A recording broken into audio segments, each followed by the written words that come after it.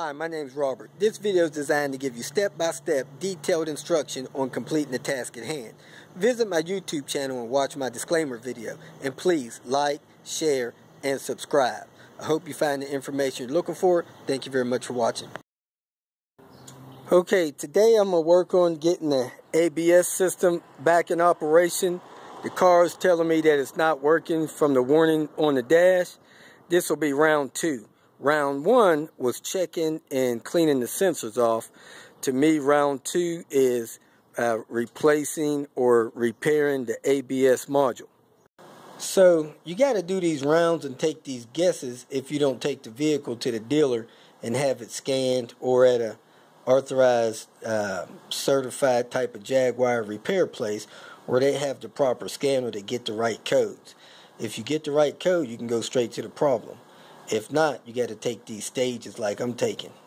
So when that ABS unit is not working, you get your ABS warning over there by the tachometer. You get that orange dash letting you know that something's wrong with something in the system. And then you got those 2 warnings there. Track units not available and ASC not available. I believe that's all related to the ABS system problem. Now, if you're driving along and you don't want to see those warnings and you want to go ahead and see your display, just hit your clear button over here, press it once, whatever's on the screen will be dismissed, and now you go back to your normal fuel consumption gauges or whatever you got the settings set on, and when you push the end of that button there, it changes that display to see whatever is next. See, I have instant fuel, average speed, miles remaining maybe, range, no, there's miles remaining in range, which is 118 miles, fuel gallons used since I reset it, and the average fuel consumption. These are the tools you need to get this job done on this ABS module resolder repair. You need a soldering iron, electrical solder, 10mm ratchet for the battery compartment, pair of pliers, a 1/4-inch ratchet, a T27 or a T30 torque screw. You need a reverse torque E5. You need a 13mm box end, 11mm box end, and you need a drill bit and some tape and whatever else you're going to use to reseal that unit. If you don't already have one of these E5 reverse torque sockets, you will probably have to go to a specialty place like Harbor Freight, because most of your auto parts stores don't have them unless you buy them in a big kit. As you can see, this one was less than $3. The ABS system is there, and the module, as you can see, is right here on the front of the system unit. This unit here, this aluminum thing, has pins that stick out into the ABS controller, and the ABS controller has to come off, and most of the time the problem is that there's broken solder joints inside that system. So what you do is you disconnect the lines, get them out of the way, you take the module off, then you open up the module, you look for any broken solder joints and repair them, then you reseal the module closed and reinstall it and hook everything back up, bleed the brakes, and the system will test it and reset itself. Now, I've seen posted in the Jaguar forum that somebody said that they actually was able to bend these lines out of the way and get the unit out without taking these lines off the hydraulic connections. I don't want to risk kinking these lines. If you kink them, you'll have to replace them, and this is not my vehicle, so I'm not going to risk that. So I'm going to go ahead and disconnect those lines and lose whatever fluid I'll lose and add that fluid back to the system. So anytime I disconnect something that's electronic or electrical, I usually disconnect the negative battery. So I'm going to go in the trunk and disconnect the negative battery lead. You go in the trunk, You move everything off of this panel. You lift this panel out here, and you take, it looks like a 10 millimeter, disconnect that and insulate it so it can't reconnect itself. Next thing I'm going to do is release the clip from the brake lines there, and then another one on this side. The clip kind of interlocks with a zipper effect, so just unzip them and take them off.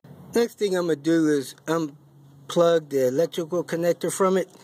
It's got a special connector. You kind of lift up on it while you work it off. Lift up a little bit, work it off a little bit, lift it up. If you do it with two hands, it may be a smoother unplug, but as you can see, that thing is lift up a lot. And now the plug is unplugged from the unit. I can't get to all of the torque screws on the ABS module with this relay bracket in here. So I'm going to lift up on this air conditioning switch and take these two screws out, one on top, one at the bottom, so I could move this relay bracket out of the way. I pulled those two screws out with a T27. They may be proper T30, but a T27 got those two out. So now I have this loose where I can get to at least the top torques. I'll have to figure something out for the bottoms. Next thing I'm going to do is get my reverse torque bit, and it is a E5, and that is what you use to get the screws out of the ABS module. If you try to use anything else, you'll probably strip it and have a heck of a time getting them out after that. But these are E5s. So there's 4 of those E5s, 2 up top, 2 down the bottom. Go ahead and pull those.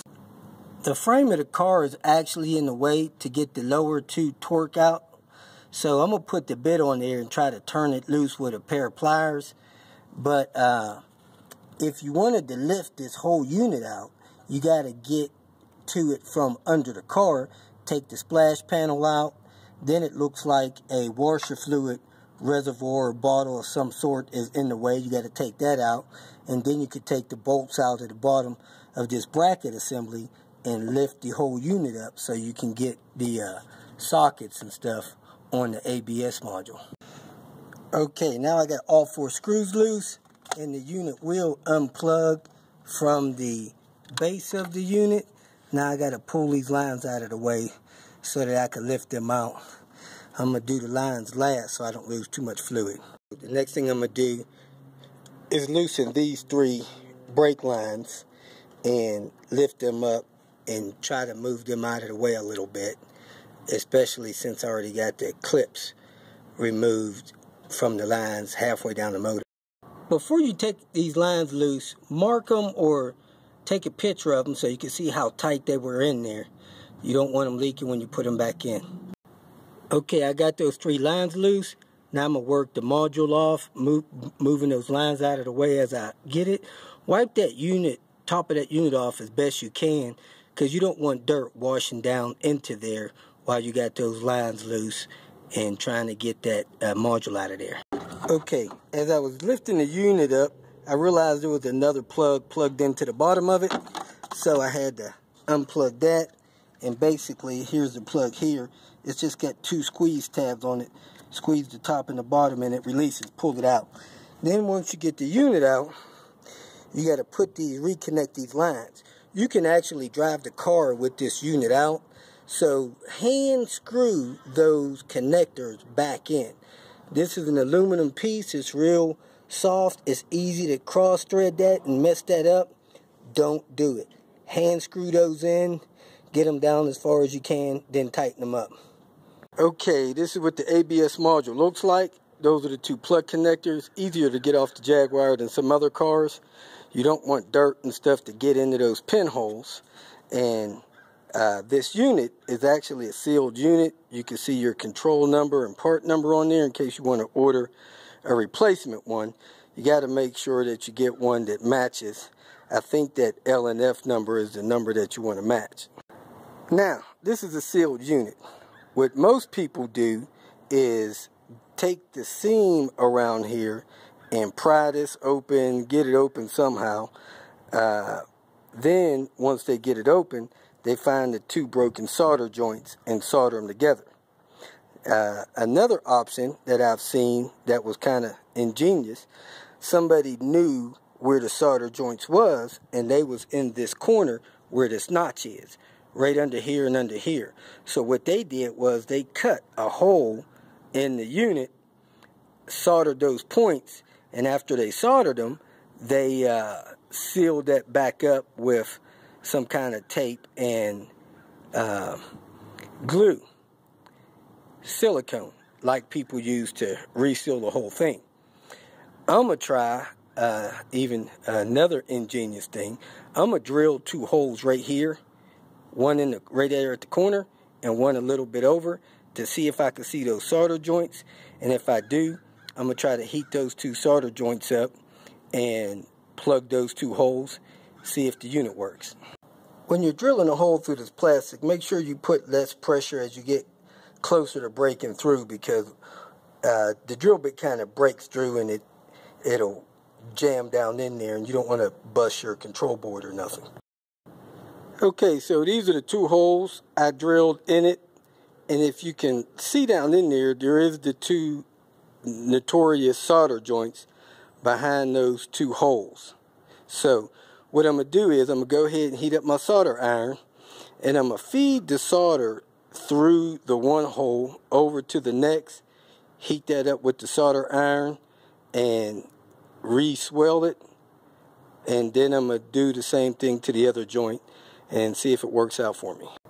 It looks like I could have moved those drill holes over just a little bit, but as I look into those holes, I don't know if you can see it, those joints do look damaged. Maybe those solder joints are broken and bad. Okay, here's my rosin core solder. So I'm going to put it down this hole and loop it over to that other side and hit that solder on it that way. And then I'm going to do the same thing to the other side. So I'm going to hit those 2 solder joints right there. And my thought and goal was to drill a hole the size of a plug that I have, like a rubber plug. But at any rate, I could seal that little hole easy with some silicone or some heavy-duty tape or something. But just make sure you clean it off real good before you try to seal it. Okay, I got the solder on both joints. You're doing that almost blind, so you got to be careful. You don't hold it on there too long, and that you get enough solder on there to get those joints swelled in good. Don't put too much and don't hold it there too long. You don't want to burn your board. I didn't like the way they looked a second ago, so I went on ahead and heated them up again, 10 seconds each, so now they look better and a lot smoother. Now I'm going to clean this casing up with acetone, plug these holes with a little dab of silicone on each one, and I'm going to go ahead and reinstall this ABS unit. Okay, I put a couple of rubber plugs in the hole. Now I'm going to put this speed tape over it, duct tape, but black tape will look better. Now I'm going to go ahead and plug the unit in and reattach it. Since those lower screws are so hard to get in and reach, you may want to set those in place before you plug your ABS unit in. So now I got the ABS unit plugged in. I got those 2 lower screws in. I'm going to tighten those down. I'm going to put in the 2 upper screws. I went on ahead and hand tightened in my hydraulic lines, my brake lines in the top of the unit. I only took these 3 loose because that 4th one wasn't in the way. So I'm going to tighten those down. Then I'm going to plug those 2 plugs in. Okay, I got those lower 2 tightened down. That's how I did it. I put the socket on there, screwed them in hand tight first, put the socket in there, screwed them in hand tight. Then I put the pliers on there and twisted them a little bit more with the pliers on it. So don't get them too tight, because if you got to take it out, you won't be able to get it out. Okay, I got the brake lines tight. I dried it up super good with my rag so I could check for leaks. I got my screws in my ABS unit. I got my 2 wire connectors in. Now I'm going to put that relay bracket back on and clip this air conditioning line back in this clip in this radiator. Clip those 2 straps to hold the brake lines in place. Last but not least, I hooked up my battery and covered that back up. Okay, here's the first startup after my quick fix solder repair. Turn the car on since I had the battery disconnected. Let things kind of sync up. Start the car. No ABS light. How about that? Still driving 15 miles later. Still no ABS or warning light. If you feel that this information was beneficial, please like it and share it with your social media friends. You can also subscribe to my channel so that you can get notification of future videos that I post. Visit my channel. I have all types of do-it-yourself videos there. You can leave questions here and I'll try to respond to them as quick as possible. You can also visit my website at robertspinner.com. Thanks again for watching.